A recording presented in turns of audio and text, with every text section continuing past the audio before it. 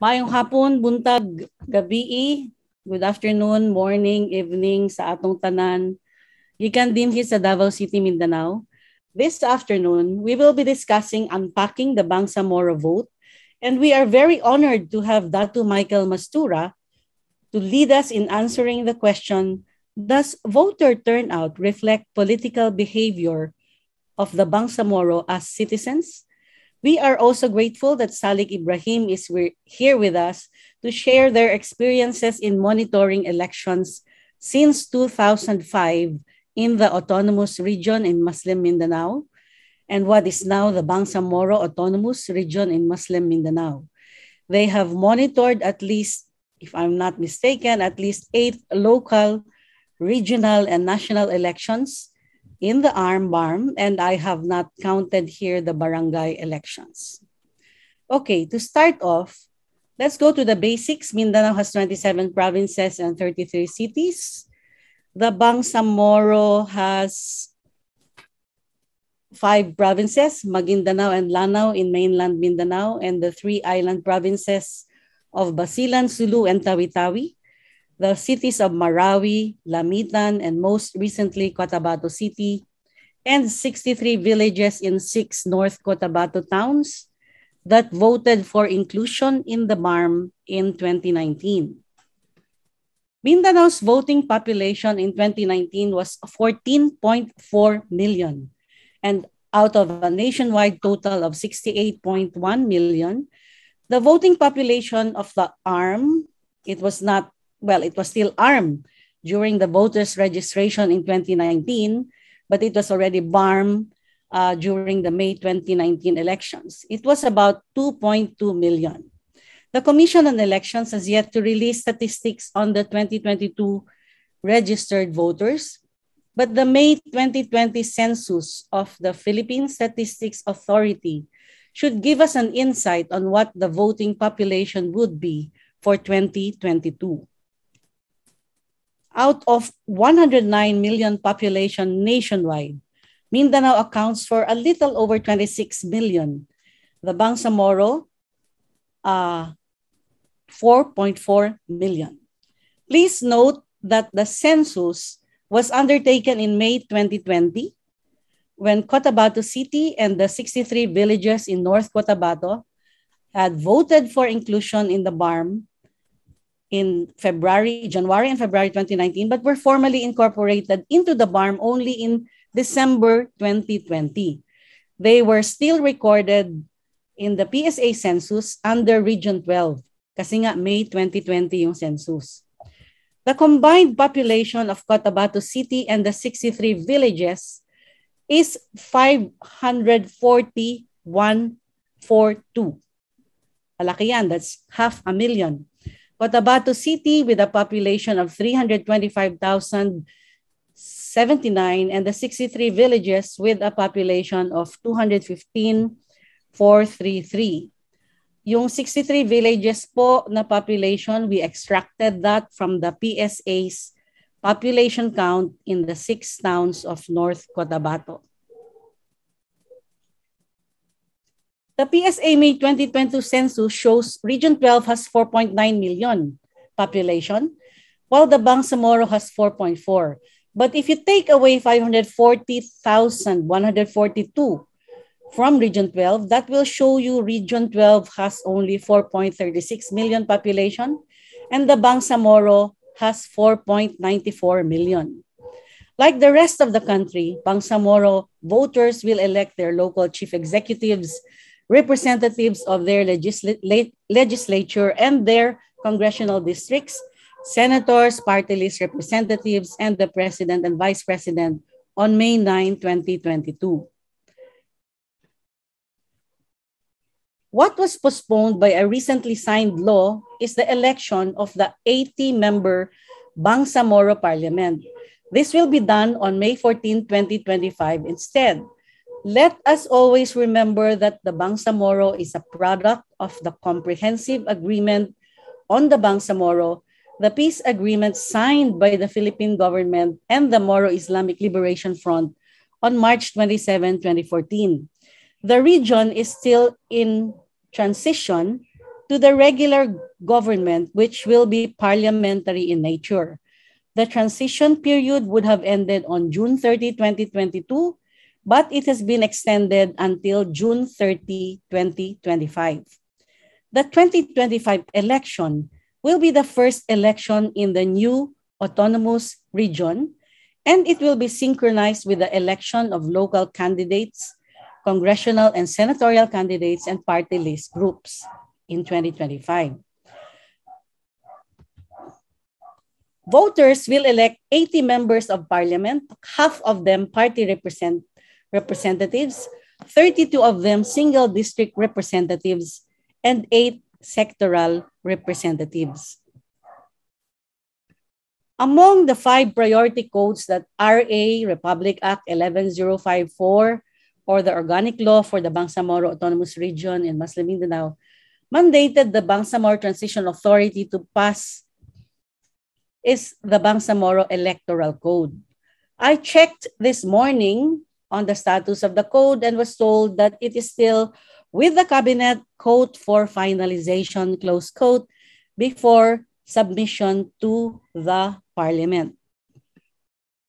But the minority bloc in the BTA, composed of 7 out of 80 members, has already filed its version, Parliamentary Bill 134. It was filed on September 24, 2021. Thus far, 2 redistricting bills have been filed. Parliamentary Bills 112 and 117 in July this year for the single district representation of 32 members of parliament or 40% of what would be the Bangsamoro Parliament.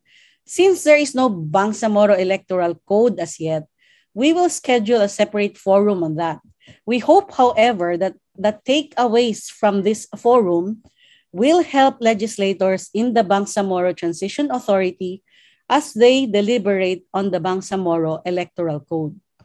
But why are we even talking about the Bangsamoro during the election when this region has a small voter registration base compared with other regions in Mindanao and elsewhere in the country? Because rightly or wrongly, the region has been accused of being the, quote, cheating capital, close quote, in the country during elections, and small its regional voting capability might be, it is enough to make or unmake a national candidate. Okay, mentioned election in reference to the Moro region, and the word conjures images and, yes, sounds of gunfire, bomb explosions, and this.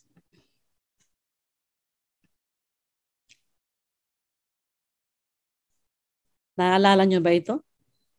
Let me tell you about the birds and the bees. Okay. I remember Benjamin Abalos, the politician turned chairman of the Commission on Elections. Sorry.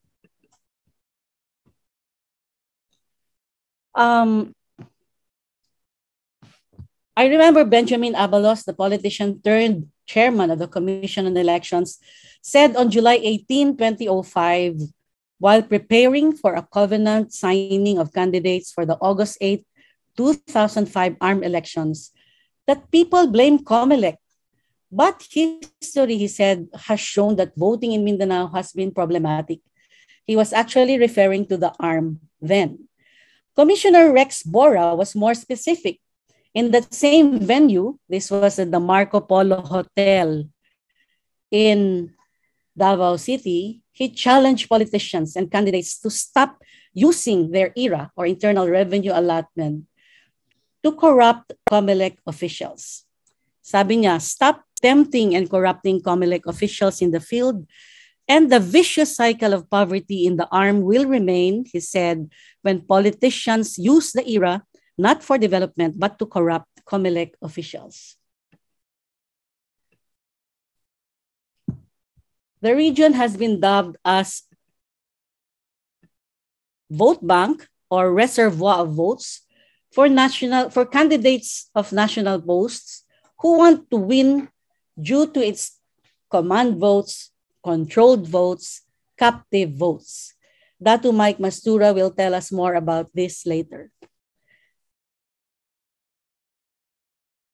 Okay, now question. In some areas, the arm has recorded statistical improbabilities, and there were several instances in the past when there was a high voter turnout. Sometimes the turnout was more than the registered number of voters.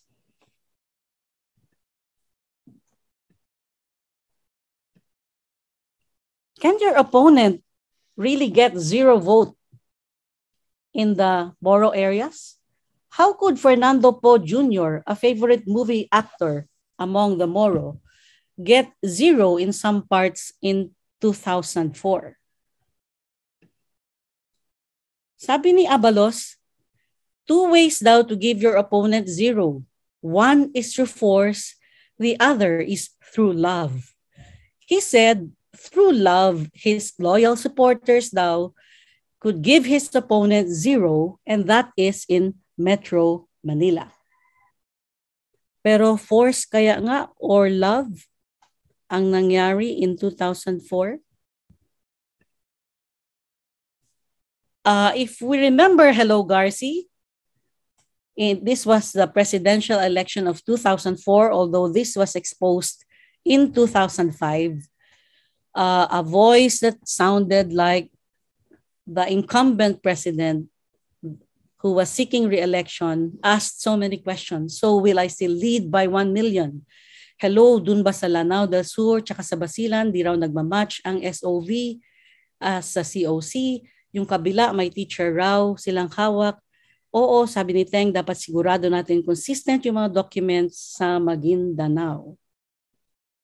Elections in the Moro region are also characterized by a heavy military presence and heavy military and police presence. Hotspots were also common in these areas before, although Professor Abinales in the forum 2 weeks ago cited a study where the incidence of violence has dropped with the rise naman in the number of unopposed candidates. Running unopposed was actually the strategy employed by the late Andal Ampatuan Sr. This was to deal with your political opponents by negotiating with them so they will not file their certificates of candidacy. Marami nang gumaya nito ngayon so that yung former hotspots daw ay nagiging peaceful na because unopposed na yung candidates. Oops. I missed that. That was a photo of Andal Ampatuan Sr. and Sajid Ampatuan, who in 2007 were running for governor and vice governor of the ARMM, of Maguindanao. And Andal Ampatuan Sr. was what that billboard actually said. Andal Ampatuan Sr. was unopposed candidate.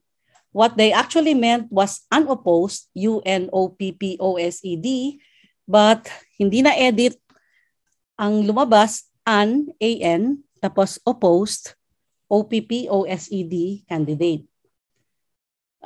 Hindi ko lang alam paano ibalik, so sayang hindi nakita yung picture. Okay. Running as in the 2007 midterm elections nga that I was referring to, where the Amdal Ampatuan Sr. ran for governor unopposed, you could not find a single campaign poster of the other presidential and senatorial candidates in the towns and highways controlled by the Ampatuans. But campaign materials such as those billboards na lampas sa prescribed ng COMELEC, ang dami-dami. Andal Ampatuan Jr., the mayor of Datu Unsay Ampatuan, and the son of Andal Sr. was running for governor, or at least wanted to run for governor of Maguindanao in the 2010 election. Like his father, he wanted to run unopposed.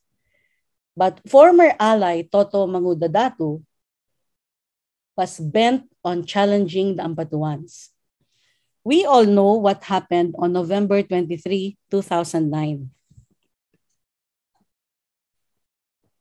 To the convoy led by Mangudadatu's wife, Jenaline, on their way to file Mangudadatu's certificate of candidacy for governor. 53 members of the convoy and 5 others who were not part of the convoy but happened to pass the highway at the wrong time were herded to Sitio Masalay, where they were killed, a number of them, including their vehicles, hurriedly buried in mass graves, buried supposedly to hide the evidence of the mass murder. The perpetrators, however, were not able to bury everyone or every vehicle. 58 persons were killed that day, 32 of them from the media. We only have 146 days to the May 9 elections. How many registered voters do we really have? Given the quarantine classifications, I wonder if Salik's C-Care was able to monitor the registration of voters, a crucial factor in the elections, as the region also has a history of registration of underage voters, too young to vote, but who were claiming to be 18 and above, or voters from within or outside the city, town, or province trucked in to register. In some instances in the past, non-Moro residents in neighboring areas were found to have registered in a city within the Moro region. All these forms of cheating happened only in the Bangsamoro. Dun lang ba ito talaga nangyari? Are these forms of cheating happening only in the Bangsamoro? Did Dagdag Bawas really originate in the Moro region, or was this the handiwork of what Datu Mike Mastura refers to as treasure hunters from elsewhere? I end with these slides on the leaders elected in what is now the Bangsamoro Autonomous Region from 1987 to 2022.